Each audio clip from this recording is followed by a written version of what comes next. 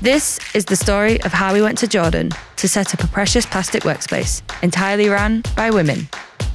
The project is in collaboration with Princess Lara Faisal and has two main goals: tackling the plastic waste problem whilst empowering the local community.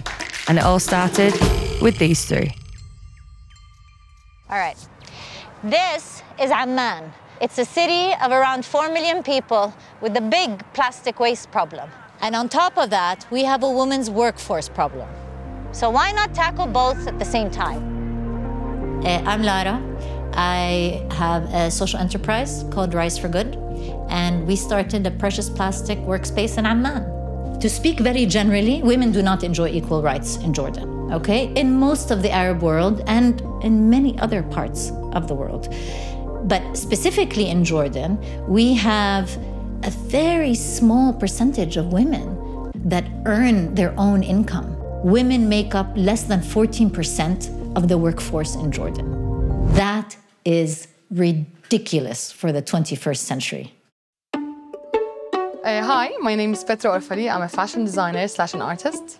I live in Jordan. Here in this space, we have two workshops, one for my brand, the fashion line, and one for Plastica, which is an upcycling project for bank credit cards, plastic credit cards.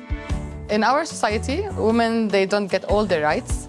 So we have to empower each other so we can stand up on our feet. Women, they have lots of possibilities and lots of potential. We see successful examples every day. So I know it's there, and I know we should work on that. Right? So here we have a big plastic waste problem, and we have a women in the workforce problem. So how cool would it be if we increase the number of women in the workforce by bringing them in to this sector, to this industry that is still virgin, that still has a long way to go before we can become efficient, competent recyclers of all kinds of waste, not just plastic waste. اسمي سيصبان محسيري وعندي مؤسسة سيصبان محمود لإعادة التدوير.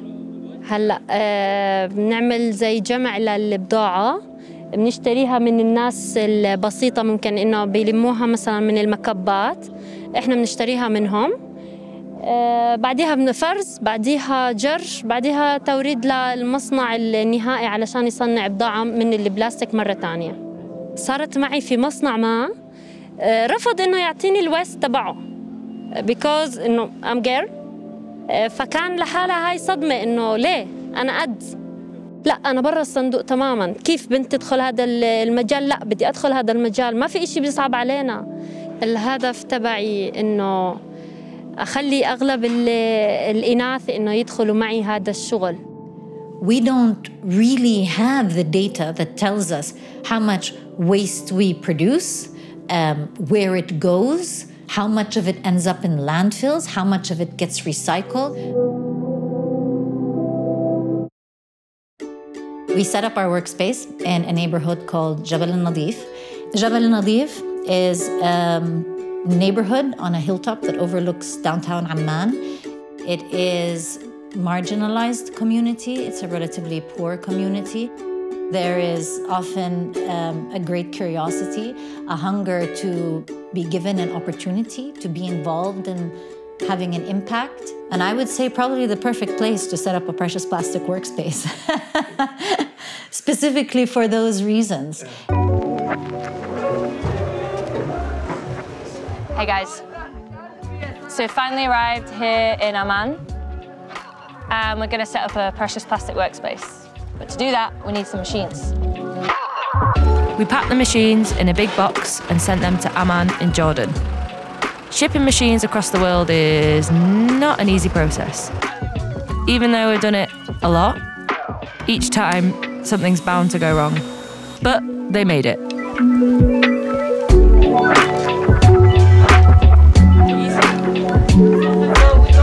We got some help from the neighbours unloading the machines. The whole day, setting up the workspace and testing the machines went pretty smooth, except from one tiny hiccup. While we were testing the injection machine plunger broke. So now we contacted a local metal worker to fix it for us. So we're on the way now.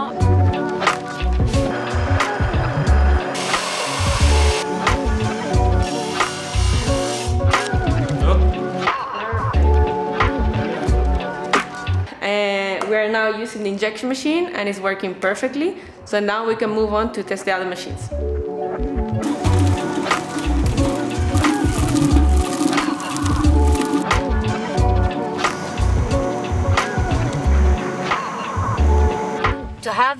To have the machines in the space and to see them all working, I'm very happy.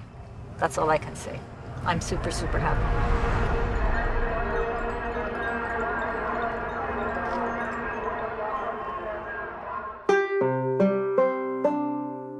How did yesterday go? All the machines are working. Electricity is fine. We're going to receive some furniture today, some shredded plastic, which is really good. Use your wood from the boxes. Yes, and the wood you saw yesterday from the boxes, we're going to use it to make workbenches, tool boards. So then we are all good to start putting everything in place, do the layout, and so get ready for the training next week. So yeah, excited for today.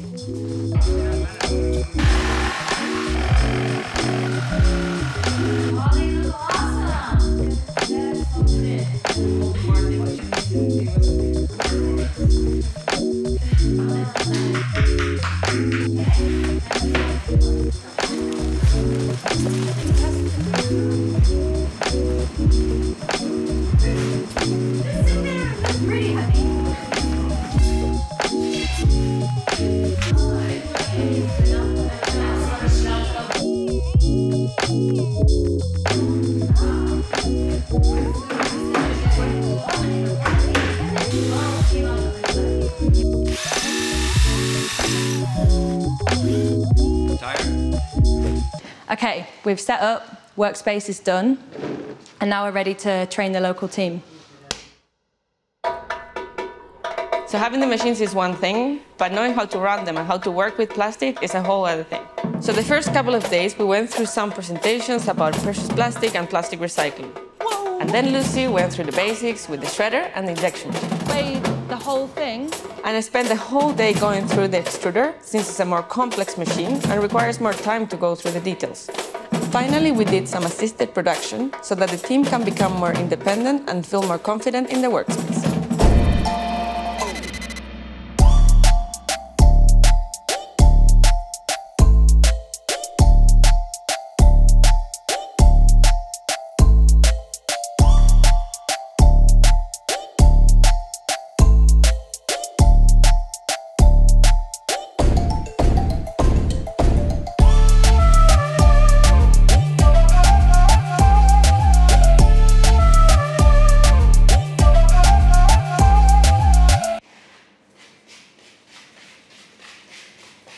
Yeah, so the past 2 weeks, we spent the whole time in the workspace training the people, teaching them how to use the machines, how to use the molds.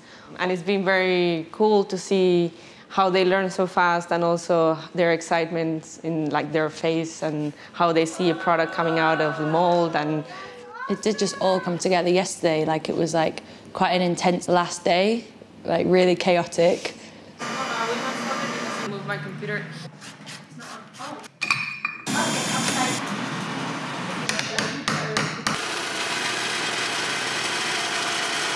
So much going on, everyone wanting to make the most out of our time here, but different members of their team were just whipping out different products. Like Petra started making earrings, and it was just all coming together. Like we made the bench. Yeah, I think also this was like the cherry on the cake because also was the biggest product we could make. So yeah, it was really exciting to see how much plastic we could recycle with such a cool product.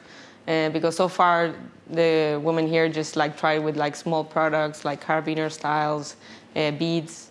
Hopefully the more workshops run by women using these tools will then inspire others that they're teaching. They have a role model to look up to. I think it's really impactful, and it will be. Because girls like machines too. I feel awesome about the future of precious plastic in Jordan. So our next challenge is to find a team of women. We already have 7 women from Jabal al-Nadif. We will hopefully be able to train them as well as you trained us. So again, the idea is not for us to become this precious plastic conglomerate in Jordan. It is for us to become a reference and help others create precious plastic workspaces hopefully many more women to create precious plastic workspaces. I'm very hopeful, extremely hopeful. Lara and the local team are now equipped with all the tools and knowledge to recycle plastic in Jordan. If you want to start a plastic recycling workspace, go to preciousplastic.com and get started.